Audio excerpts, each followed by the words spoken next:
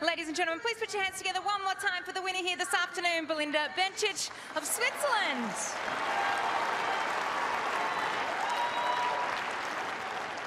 Well, welcome to Melbourne, Belinda. A really hard-fought match there, and against a really tough opponent who's been all the way to the top quite a few times before.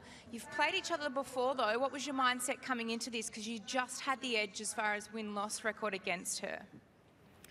Yeah, it's true. We played so many matches against Svetlana, and every match I think went 3 sets, and it was always so tight. So that's what I was expecting. But of course, it wasn't easy, and well done to her for a good match. And I just want to say I'm super happy to play in front of you guys. I haven't played in front of fans since forever, so thank you.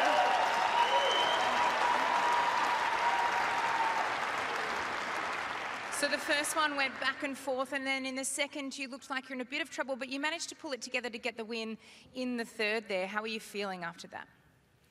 Yeah, I mean, I wasn't feeling great, of course, from the tennis-wise. I'm still not where I want to be, but I definitely try to show my heart, try to fight as much as I can, even if sometimes I get angry.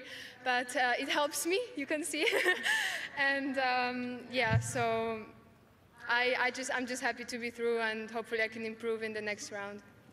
Well, that's just passion that we're seeing here, which is wonderful to see here in Melbourne at the Australian Open. It is a big deal to be here, and like you said, it's been a while since you've been on the court. We're heading towards the pointy end of the season, and you're now taking on Elise Mertens of Belgium. It's a top 20 clash. What are you going to do to get yourself ready for the next round of the Australian Open?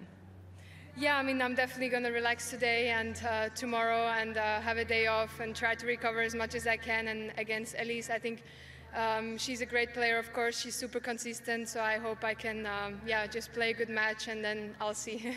Well, congratulations. We're behind you. Well done here today. Ladies and gentlemen, one more time, Belinda Bencic of Switzerland.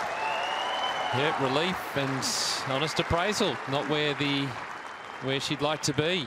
And honestly knows that she needs to get better. Yeah, I mean, she could see that. We could see that. But she's in the book. You get the win, you get the W, you can move on. You get out on the practice court, work on a few things and just build into it. You're still...